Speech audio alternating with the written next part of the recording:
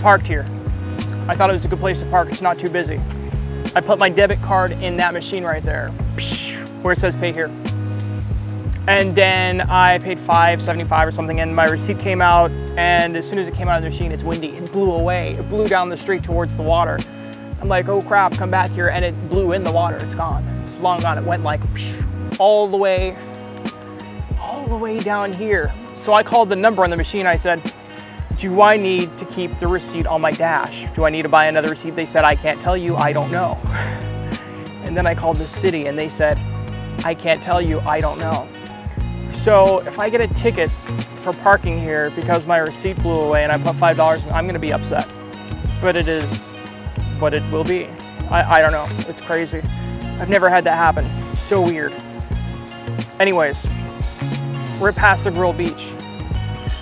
I've got about an hour or so before I get ticketed for not having a ticket on my parking spot. Let's go, I don't know, let's go enjoy the beach. I'm gonna show you, and this is special to me. I'm gonna get rid of this lens cap on here because it's annoying.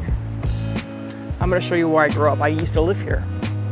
Okay, there's shuffleboard courts here. I haven't seen shuffleboard courts since the last time I was on a cruise ship. The funny thing is, it's like such an old relic. It's pretty awesome to see this.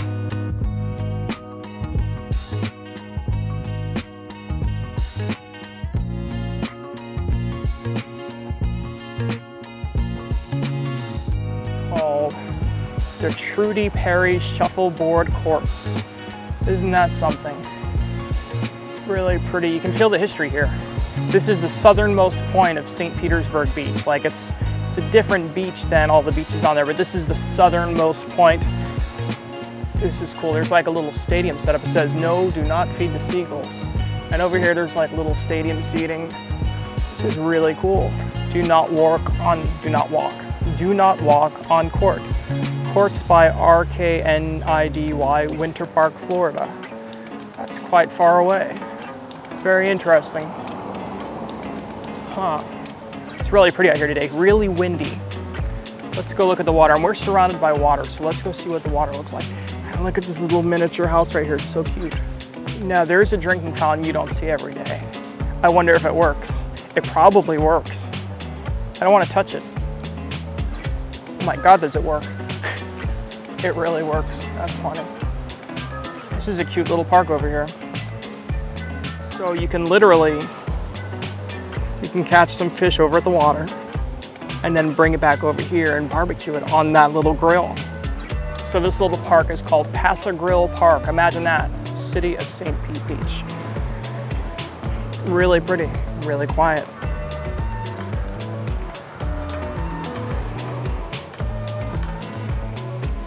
And it looks like there's a little gift shop at the end here called Gifts Galore.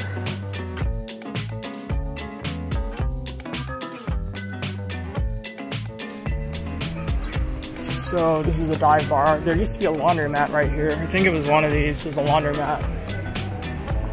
Don't remember, but there was a post office right here. Like a really little tiny post office. I don't know which one it was. But if we go further over here, I'll show you.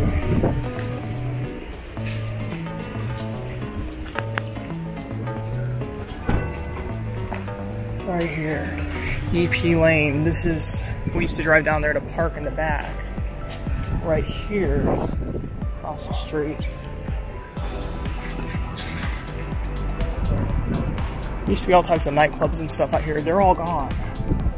But this pink building right there, that's where I lived for a small amount of time. And there was a post office like right here. It's gone. Oh, there's a post bin. Is there a post office? And there was a bunch of green apartments right here that are not there anymore. I don't know where they went to. They're missing. And then this is the Seahorse. I think it's still called the Seahorse. I haven't been here forever.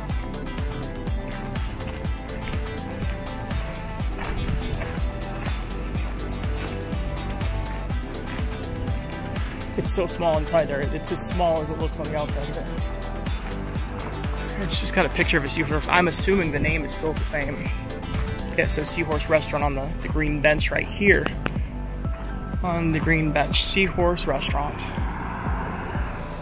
Okay, so you can see down there for miles, there's beach all the way down. And then when you turn around, there's also beach the other way, which I will show you right now. All the way down here. So I think it was 10,000 years. I'm not sure. Quote me, tell me, whatever. Shout at me if I'm wrong. But I think it was 10,000 years ago that some Indian tribe lived out here. That's way before Christopher Columbus and anyone else, I believe. And then from here, you can also see the Hurricane Restaurant up there on the right. The Hurricane right there. You can see the second floor. It's got a balcony rooftop seating. Really pretty. And then Brass Monkey over here is also this one on the right here, right behind us. Whoops. Good way to break a camera. That restaurant right there, Brass Monkey, has really good food. Really good food. Maybe I didn't know this. There is a Gulf Beaches Historical Museum here. I've never seen this. I'd never know that existed unless I just parked across the street here. So how about that? That's very interesting. I had no idea. I feel kind of stupid for not knowing that. No parking in alley. Yeah, there's all these alleyways. This is the only place I've ever seen this, is St. Pete. Everywhere else I've lived, I've never had alleyways like this. There's a little bus stop. I did notice there's a lot of electronic little golf cart things around here I've never seen before. Little bus stop, and then across the street, Paradise Grill. Like right on the beach. I think they have hot dogs and hamburgers, typical beach food. And this light has been turned off for the sea turtle nesting season. I guess after October 31st, they'll probably put that back on. Thank you. Like, there's no one here, basically. There's people here, but not as many that you'd expect on a beautiful day like this. It's really hot. Right, I'm gonna take you for a walk on the beach, and then and we'll get out of here after that. It's really weird. It's changed a lot over the years. It's not the same place that it used to be at all. It's similar, but totally different. Used to be a lot of little clubs. There's little clubs, but they're not the same. Much bigger. There was like little clubs. Like people would just get trashed, drunk out of their mind, and I don't see that here anymore. And I don't smell beer in the streets. It doesn't have the same smell. It's different. But if you're looking for a little place to go on vacation in Florida, like a little unpopular part of the world or a little nook and cranny that's really good, this is it, Paso Rome. Here is the beach on the other side. How about that? And it is decently busy. There's like a dozen people here. Yeah, there's a lot of people here. This is really windy out here. You can see in the distance the Don Cesar over there. Miles of beach. This is probably like one of the best beaches right now in Pinellas County, I think. You can see the way the sun is reflecting on the water. That's just beautiful.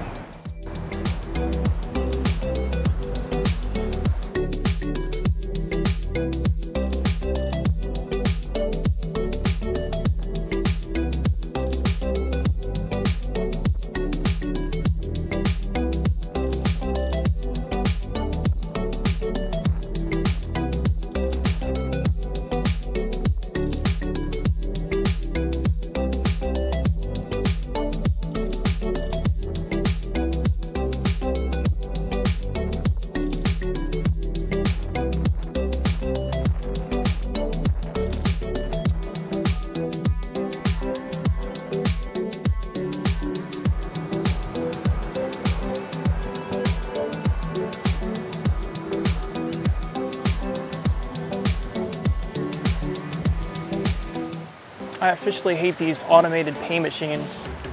$3.25 per hour. You enter your number and then it's supposed to work, but it didn't work. It sucks. I lost my money. And I lost the receipt. Nobody can answer questions about it.